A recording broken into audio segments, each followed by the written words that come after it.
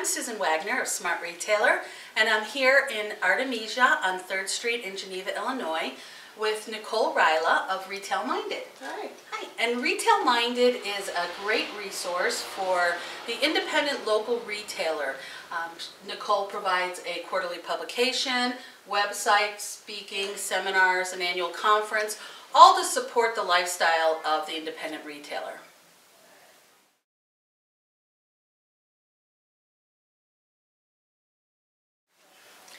Nicole, what are independent retailers struggling with the most these days, and how can they combat that?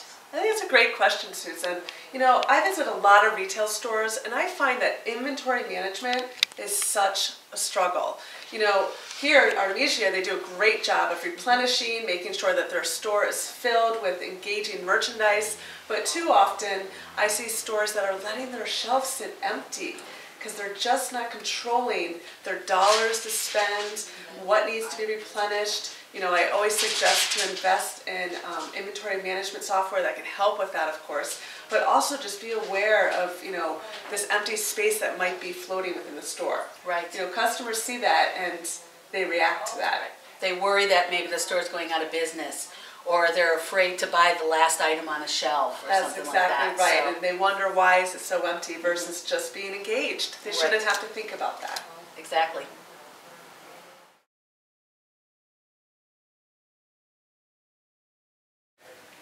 To truly be successful, independent retailers need to take advantage of all the resources they can, including their local resources. Now, Nicole, you're seeing that people need to do this more and more. Oh, absolutely. I think that within your own community, you know, there's 3 key sources for the most part that stores should lean on.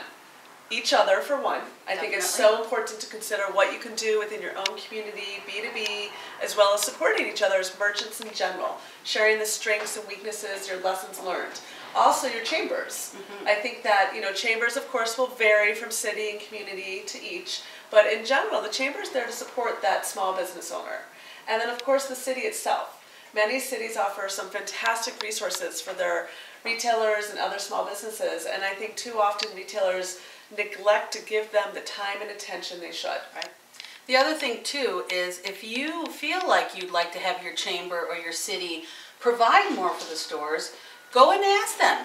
Suggest to them, say, we really would like to have a speaker come in, have them bring somebody in, Smart Retailer, Retail Minded, or somebody like that to help support their stores. Absolutely.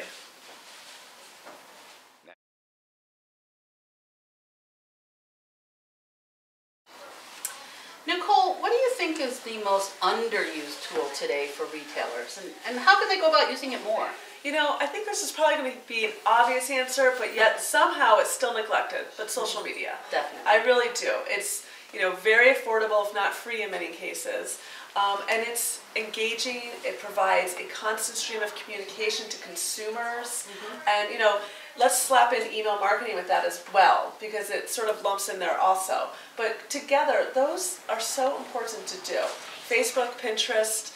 You want to make sure that your pictures are up of your store, that you're communicating your product, your event details, and really sharing that story of what makes you unique. Independent merchants have a story to share, and social media is such a fantastic place to do that. And store owners should keep in mind that with social media, it really is about the conversation you're having with your customers. Yes. It's not just all about the selling. I always suggest to retailers, make sure you both give on social media, so you're giving out information, but you also get, in other words, listen to what people are telling you and react. Right. You know, really comment, engage, don't just wait for things to happen, you want to make them happen. And today's consumers, that younger generation that's going to be the ones buying from your store, they are all over social media. Yep, they love Instagram. That's our growing social media trend for that. The younger consumers really using that. And what better place to take pictures than your store, right? Yeah. So go to where your customers are. That's where you'll find them. Absolutely.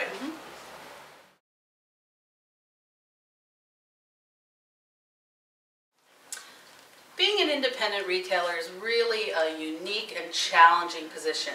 And I know this is one area where Nicole's heart lies in getting the store owner, you know, to work both in and out of their shop and how they can balance that. So, any tips You know, I've always believed, and I've visited thousands of retailers over the years, but I've always believed that retail and owning your own store is more than a job, it's a lifestyle. Definitely. And so with that in mind, I always really encourage retailers to take the time to both enjoy their space, but also get away from it.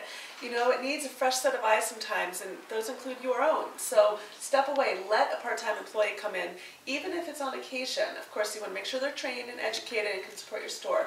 But getting away allows you to get refreshed within your community, within yourself as well.